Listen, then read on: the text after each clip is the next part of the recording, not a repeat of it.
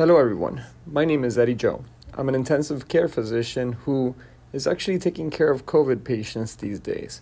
To be honest, it's quite frustrating as we don't have as good robust therapies as we would want, and we're seeing way too many people who get sick and unfortunately they die, as what we have right now just, in my opinion, isn't good enough.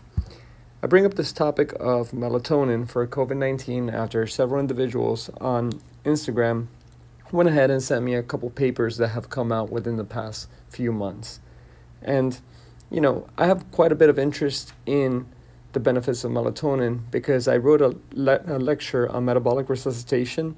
And when doing so, I researched melatonin and found out its utilization in sepsis and found that data to be quite intriguing.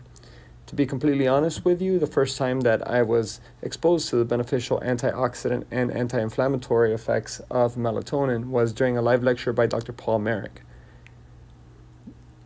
Now, I will say this first. If you're looking for robust randomized control trial data to support this article, or this video for that matter, you need to look elsewhere. It does not exist. If you're looking for robust data, and I repeat again, on melatonin for COVID-19, it does not exist. And honestly, I don't think it will exist. I'll mention more about that in a little while. But ultimately, nothing that we're giving patients is extremely effective. Even giving patients dexamethasone has a number needed to treat of 7 in order to save a life. And that's considered the best that we have. That's pretty frustrating, guys. If we combine melatonin, for example, to dexamethasone and we shrink that number to 6, then we should be very, very happy. Now, let's start off with disclaimers. This is not medical advice. I can't say this enough. There's no robust data on doing this. This is just an academic discussion of sorts on things that we could try to see if maybe it helps out our patients. And if somebody wants to go ahead and conduct a study on this, I'd be very happy to contribute in doing so. But this is not medical advice, okay? And what I would like for you all to do is to check out the cited papers on my website, eddyjoemd.com. It's going to be linked in the description box below so that you can actually read these papers for yourself and not trust me. I recommend that you do not trust me on this. Read the papers for yourself. They're all free. They're all linked to direct PDFs. Now, this is the first paper that I'm going to be mentioning. It was published in a journal called Life Sciences. Again, this is not the best evidence, guys. These are not high impact factor journals. So, continuing on, this next one is titled Melatonin Inhibits COVID-19 Induced Cytokine Storm by Reversing Aerobic Glycolysis in the immune cells, and they do a mechanistic analysis. And then lastly, I'm going to be providing some data from this article, which is published in Frontiers in Medicine, published back in May, which is titled Therapeutic Algorithm for Use of Melatonin in Patients with COVID-19. And if you notice, one of the authors here is Dr. Paul Merrick. So before I get started with making the science stuff and trying to make it easier-ish, I would like for you guys to please hit the like button as it helps the channel grow. And if I teach you absolutely anything, hit the like button. It's the least you could do to help me out with this. Subscribe and hit the notification bell. It definitely helps the channel grow. So getting back to the actual topic that you're listening to about right now, we need to understand the fact that melatonin has intrinsic antioxidant and anti-inflammatory properties, and this could potentially help during the cytokine storm phase of COVID. It could help neutralize the generated free radicals from this whole inflammatory state. Part of the interleukins and things that cytokines that melatonin affects include interleukin 6, interleukin 10, interleukin 2, interleukin 8, tumor necrosis factor alpha, etc. All these factors that weigh in on inflammation, melatonin could help affect. In addition to that, it could also help out with oxidative enzymes and oxidative stress. And in addition, it also helps out with the immune response by decreasing neutrophils, lymphocytes, as well as the CD4 count, which in COVID, the CD8 T cells, which in COVID could be greatly affected. And we want to try to minimize that in theory.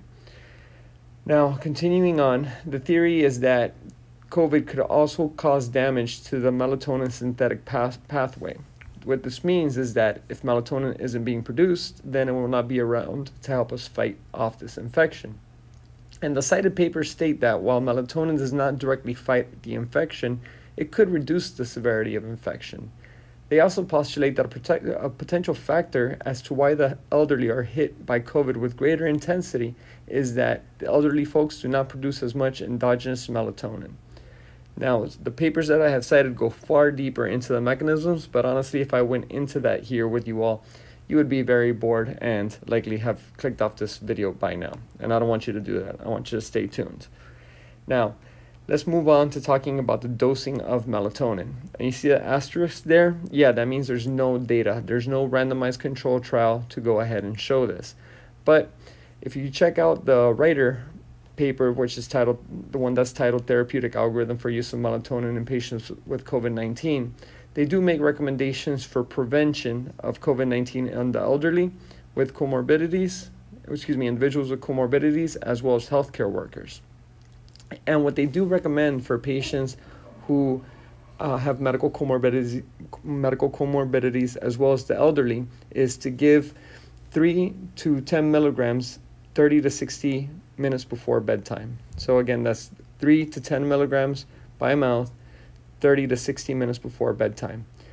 That includes, again, patients with medical comorbidities as well as the elderly. Then in healthcare workers, and this is the part that, makes me raise my eyebrow, and again, there's no data to support this, and I'm not recommending this, okay?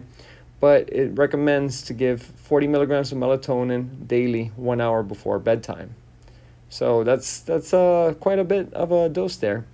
Now, they also provide dosing strategies for patients who are hospitalized who are hospitalized with COVID-19 infection. For example, patients who are mildly symptomatic, basically those people who are on the floor, they're recommending 50 milligrams by mouth twice daily for 7 days.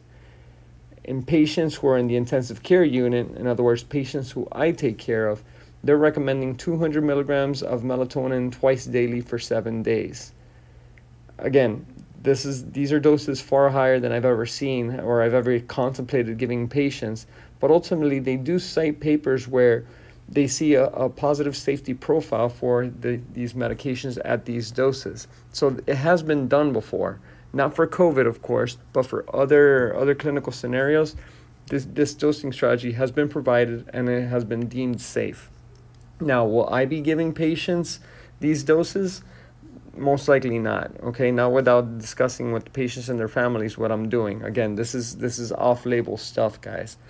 And again, not medical advice. Did I say that yet? Okay, now I'm saying that now. So there are some downsides and some adverse effects, although there aren't many. We have to remember that melatonin is sold as an over-the-counter supplement. It is not FDA regulated. It is a supplement. It is inexpensive and non-toxic over a wide dose range. I have heard commentary before that it makes patients too sleepy. I have not seen this in my practice, nor when I take melatonin myself. But then again, when I take melatonin myself, it's 6 milligrams when I'm working night shifts and I have to try to sleep during the day. Other known adverse effects include headache, fatigue, and drowsiness. People also talk about them having nightmares. Again, this has not been studied in patients with COVID, but just something for us to discuss and be aware of. And many people are asking, especially when this has become so popular on my Instagram post, where you guys could follow me at eddyjoemd. That's my handle for Instagram as well as Twitter. I don't honestly think that we're going to be seeing a large trial anytime soon with regards to melatonin. Part of the reason for that is because many institutions, my own included, were performing many other trials with other medications, other treatments, I guess, like monoclonal antibodies and things of that nature, other antiretrovirals. And when you combine different trials, it could get a little bit messy, because some trials have an exclusion criteria where you can't have another trial involved while that one's going on and things of that nature. Also, melatonin is, as I mentioned, an over-the-counter drug. There's not a lot of financial gain that could be gained from this by pharmaceutical companies and things like that. The other issue is that you likely need a large academic institution to put aside their current bodies of work to start randomizing patients to get melatonin versus placebo. That could be a pain in the butt.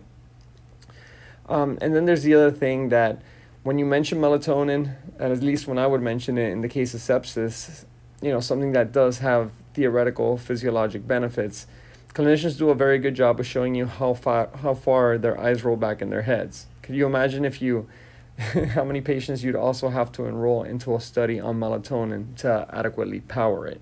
It would be a lot of patients. So to wrap everything up, I hope that this might have sparked somebody to want to go ahead and pursue a clinical trial, even though I just mentioned how challenging it would be and the fact that I'm not going to do it myself. But at this time, I'm currently not providing melatonin to my patients with COVID-19 in the ICU, but I'm strongly considering it because we need to try everything we can.